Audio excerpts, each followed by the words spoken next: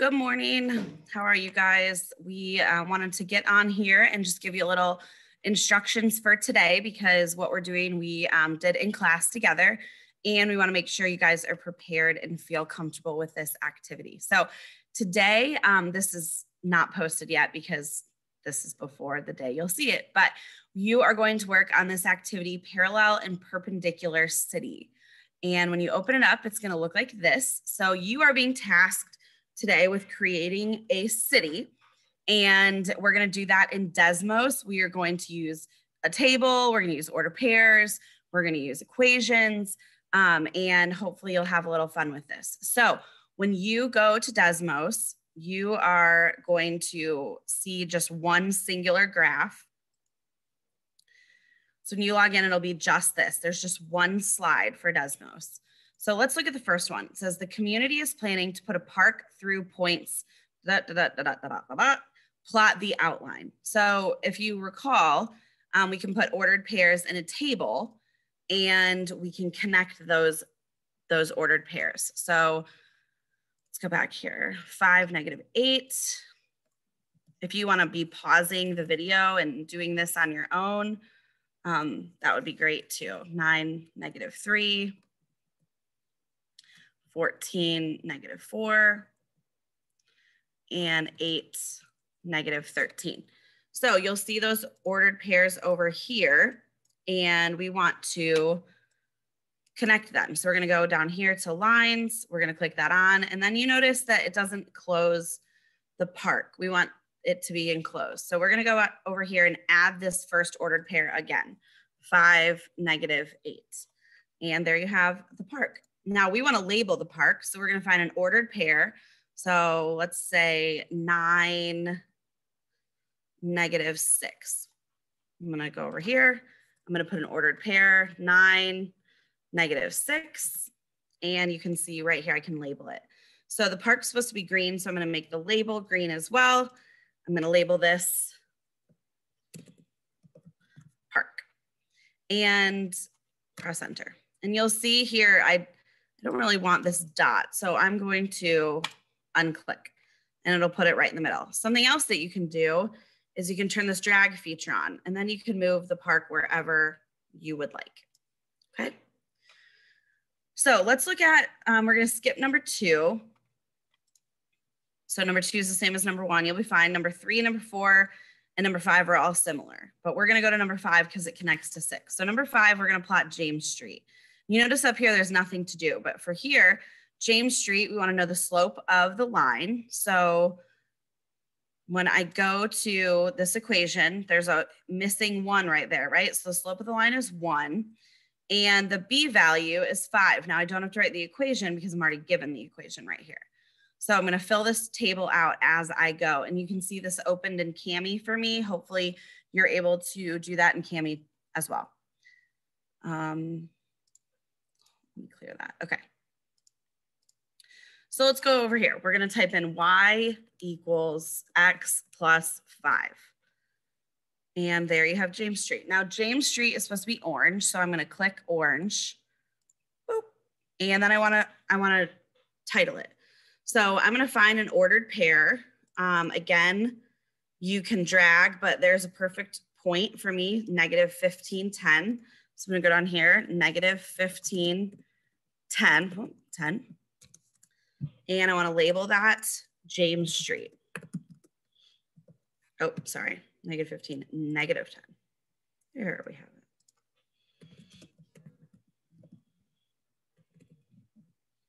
And I'm going to make that orange as well. Again, I can drag, and that way I can move. Obviously, you can move it anywhere, but it needs to be on the street. And then we want you to unclick it off as well because it'll go right over the street. So the rest of them, some of them are like James Street, where you're just going to have the equation and you're going to plot or type it in and it's going to put it on the graph for you. But let's look at number 6. It says First Street is perpendicular to James Street and through the point -9, -4. So we're going to review just a really quick review of what, sorry, I'm trying to get my whiteboard up here. a quick review of parallel and perpendicular lines. So I don't know if you remember, hopefully you remember from a while ago, that parallel lines do not intersect, right? So parallel lines are like this, they don't intersect. There's a special reason why they don't intersect. Does anybody remember why they don't intersect? Those aren't perfect, but imagine that they're going to never intersect, okay? And then the equation is the special reason that they don't intersect. I'm trying to find mine.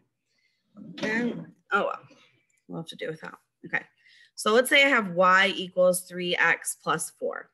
Okay, so I have James Street, which was y equals x plus 5, but I'm just doing this as an example. So this has nothing to do with the part or the city right now. So if I wanted this line, I want to write a line that is parallel, I need to have the same slope. So you might want to write some of this down or leave this up as you're doing it. Okay, so I want the same slope. So this one has to be 3. Okay, it has to be 3. Now, the y-intercept can be anything else. It can't be 4 though, obviously, because that would be right on top of that line, right? So this might be 6, could be -3. The tricky part is though, we need this line to go through a specific point. So that's where this connects into marble slides. We're gonna have to be adjusting this y-intercept to make sure that it goes through the specific point that's needed, okay? So back over here, when we go to First Street, we need to make sure that this is in, well, excuse me, this one's parallel. We need to make sure that it's the same slope as this, but that it's also going through the point -5, 0. Okay, so let's just look at perpendicular also quick. Okay.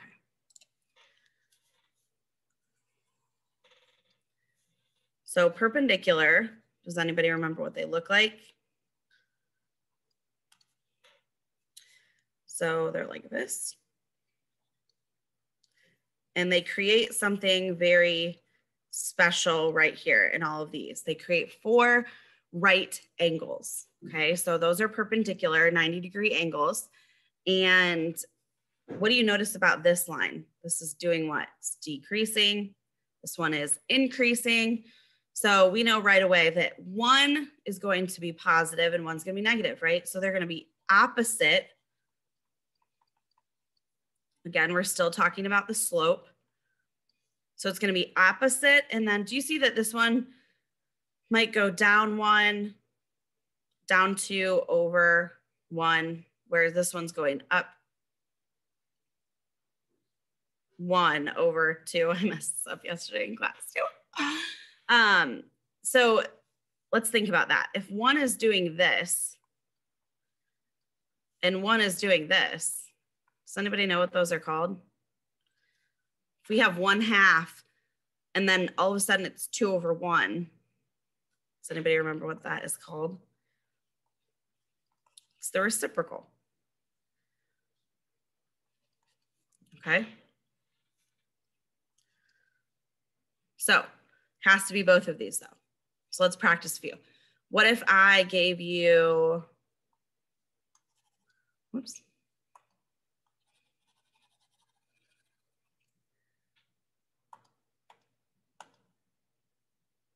What am I doing? There we go. What if I gave you the slope 8? Okay, if I give you 8, what's the opposite of 8? -8. But then what's the reciprocal of 8? Well, this is 8 over 1, so it'd be -1 over 8. So this would be the new slope. So I would type in y equals -1 over 8x, and I need to adjust this value to get it through -9, -4. So I would go ahead and plot that point just as a point, and then adjust this to visually see how to get it through this point. Now, once you have that, we can get rid of that, right? We don't need that point. Then we would just, or we could use this point to label this new line. Okay, so just to review, if you're writing a parallel line, it has to have the same slope. If it's calling you to do a perpendicular line, you're gonna do the opposite and the reciprocal of whatever it's asking you to do the perpendicular of. So look at First Street. Okay. Let's look at First Street together. Oh, I don't know what that is. Where is that? Every time I log in, there's a new location, a new place on my background. Okay, so right here, James Street. We already had that this was 1. And we had this was 5. So if I need the perpendicular slope to James Street, what am I going to do? The opposite and the reciprocal. Well, 1 over 1 flipped is just still 1 over 1, right? So we have -1. Okay, and then I don't know the B value because I need to adjust it to go through this point. Once I get it, I'm going to come over here and write y equals -1x plus whatever my new B value is. Okay, now here, if it has to be parallel to First Street, okay, well, I'm going to the slope of First Street. What does it mean to be parallel? What would this slope have to be? And then I need to go through -5, 0 to figure out what the B is and rewrite my equation over here.